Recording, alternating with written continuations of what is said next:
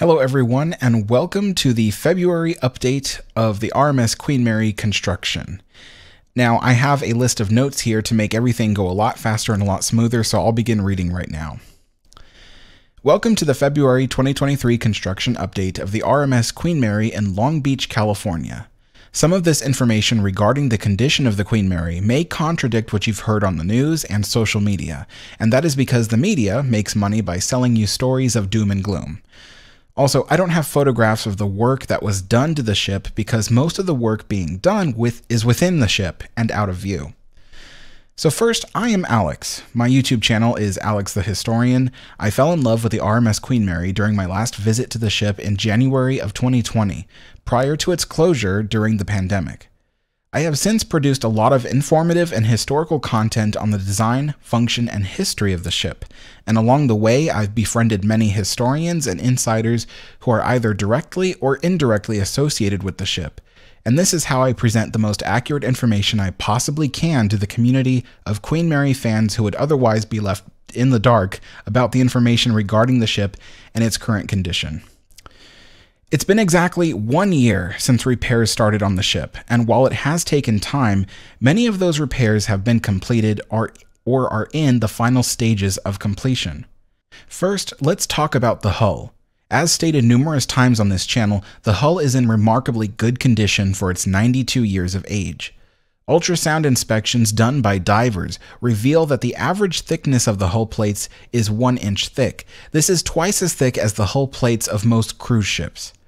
And the waterline of the ship has little to no corrosion. This is due to the still functioning sacrificial cathodic anode system that was installed along the hull back in the year 1970. It seems that in the last few months the anode system has been receiving maintenance, but I'll need to confirm whether that is true. As for the ship's waterline, up until the early 2000s, the waterline would be regularly repainted by shifting the ballast on the ship to tilt the ship a few degrees to port and then starboard, and then forward and aft. It seems last month that waterline repair might be underway again, but I would need additional information to confirm it. In the last update, I mentioned that the 66 double-bottom keel ballast tanks and the wing tanks were in the process of inspection, which required removing the drill mud ballast and using equipment to survey the bottom keel. Those inspections should be completed by now, save for maybe a tank or two that is still finishing inspection, but otherwise it seems that while the ship is showing its age, there have been no issues to report. It's also important to mention that there have been numerous rumors over the years that the ship has sprung a leak and the compartments have been flooded with seawater. This is not true. The ship has never sprung a seawater leak. Though there were times when plumbing from the hotel above has leaked and flooded the floors of the tank top, or occasionally the gaskets on the wing tanks have failed and leaked ballast water onto the tank top. These issues have since been resolved and rust abatement projects completed. When it comes to the hotel portion of the ship, plumbing has been receiving numerous repairs and replacements. The final plumbing work should be completed next month. The hotel rooms have been receiving a deep cleaning along with brand new door locks and air conditioning repairs. When the ship reopens in spring, around 100 of the hotel rooms should be available for booking, with more coming online in the months that follow.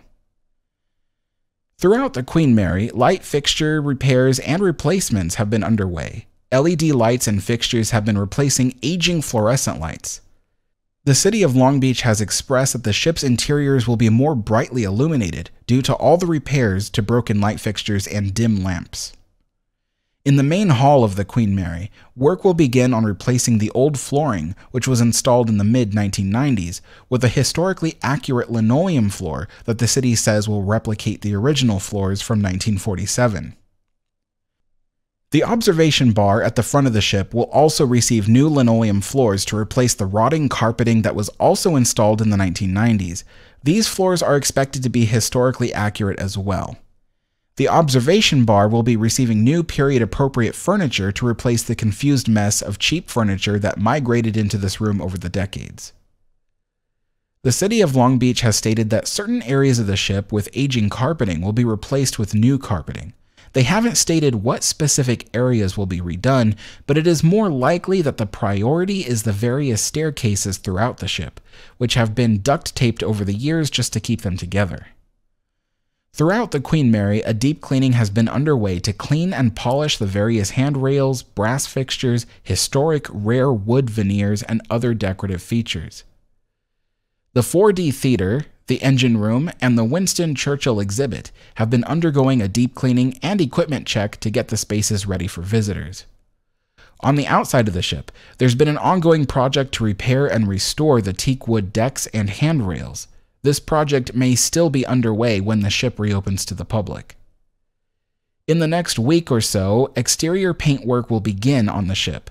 Areas in need of attention will receive repainting. This also includes the repainting of the aft funnel.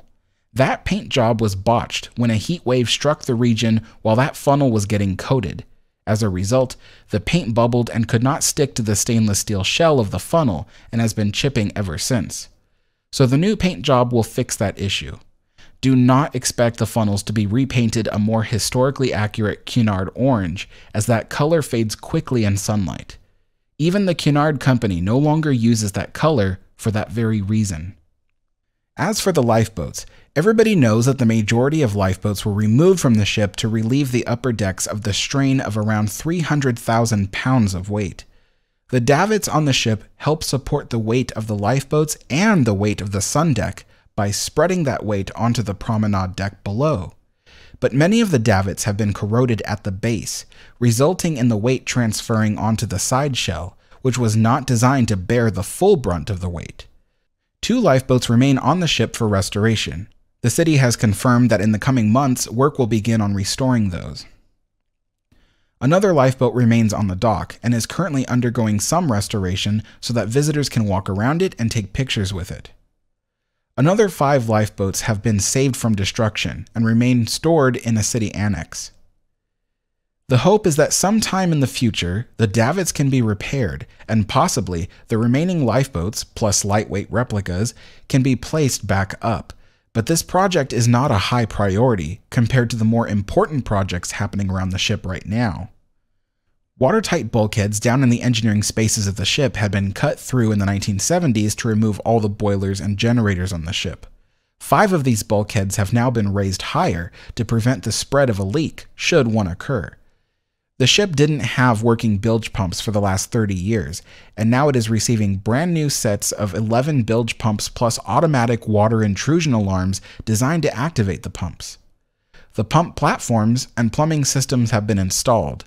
The city is just awaiting the arrival of the new pumps before the ship can reopen to the public. The ship is also receiving a brand new emergency power generator, used to keep the safety systems functional in the case of a shoreside power failure. This generator is currently being installed on the dock and will run an electrical connection to the ship via a cable. Also on the dock is the hotel boiler system, which was installed in the early 1970s and was no longer functional when the ship closed in 2020. They have now been demolished, and the new boilers will be arriving in the coming days.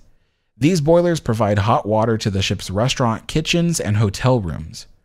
Contrary to the belief of some, it would not be wise to place these boilers on the ship, since it would not be easy to install them or access them if they need to be maintained or removed. In the kitchens of the ship's restaurants, a deep cleaning is underway along with the replacement of aging equipment and ventilation systems with brand new equipment.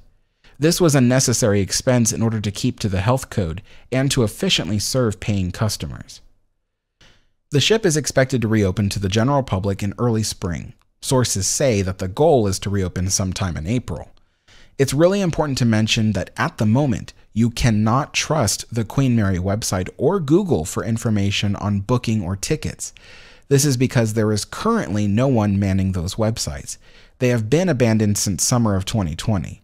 If you are waiting for information regarding booking and tickets, either check back on my channel or check back on the Queen Mary Hotel Facebook page to see when and where you can book rooms or buy tickets. When the ship reopens to the general public, it is expected you will have to pay a parking fee, but the details of the pricing and whether you can get your parking validated is currently being decided on by city officials. There is no word yet on how much the admission will cost to get on the ship, but representatives from Evolution Hospitality have stated that when you buy an admission ticket, you will get a tour included, and you can purchase additional tours if you wish.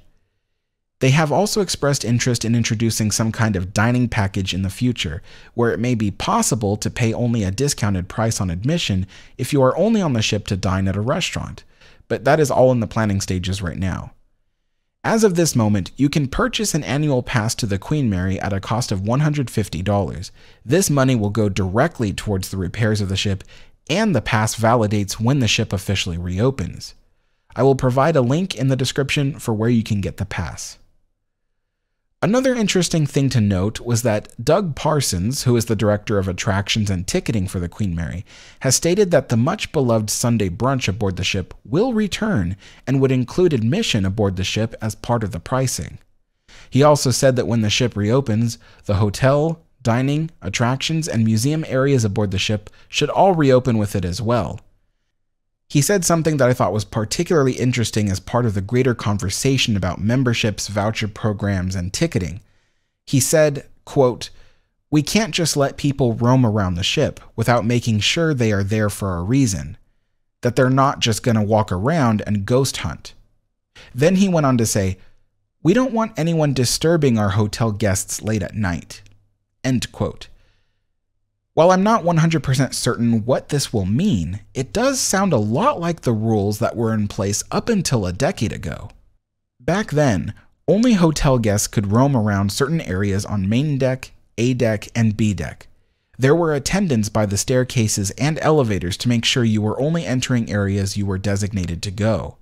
Not to mention, beefed up security back then made it more difficult to explore areas you were not supposed to be, as opposed to the years leading up to the closure in 2020. So it's possible that only hotel guests can explore the majority of the ship as it used to be. And I must say it made me happy to hear that Evolution Hospitality is concerned about the issue of the rogue ghost hunters who run around the ship, breaking into off-limit areas and disturbing hotel guests with all the noise and evidence planting they do for their paranormal YouTube channels. The ship and the hotel guests deserve more respect than that nonsense. Now, on a different topic, I have a message to those who question Long Beach's decision to preserve the ship. You have to remember, the last time the ship was open, it was being leased from the city by a third-party company who ran the ship and collected the profits. One of the biggest reasons the ship has fallen into such disrepair over the years is not because the ship never turned a profit. No. Anyone who says that is either misinformed or is lying. The ship has always turned a profit, but the various companies that have operated the ship rarely reinvested that profit back into the ship's maintenance, and even when they did, they would cut corners. This time, there is no middleman. The city of Long Beach will reinvest all the profits back into the ship's maintenance. That, along with the $2.5 million a year generated by the Carnival Cruise Terminal, will pay for the $5 million a year annual maintenance the ship requires. On the screen right now are some basic facts and figures about how the Queen Mary earns many times more money per year for the city of Long Beach and the county of Los Angeles than she will cost to be repaired. The ship's repairs and maintenance over the coming years may amount to $300 million, but as you can see, with the money she generates for the region, she can pay that money off in less than 3 years. For those who say the Queen Mary is a money pit, they don't know the definition of that term, because a money pit does not generate more money than it consumes. The reason the Queen Mary got into such a dire situation in the first place was due to the mistake of handing off the ship on a master lease to corporation after corporation. Now, the city of Long Beach is in control, and they want the Queen Mary to be a lasting symbol of not only perseverance and resilience, but also that of prosperity. The next time I post a repair update, the Queen Mary might already be open to visitors, and when that happens, I'll be able to more accurately report the repairs that have been made aboard the ship, and how it has benefited the ship. Thank you all for watching, and I'll see you all next time. Bye-bye.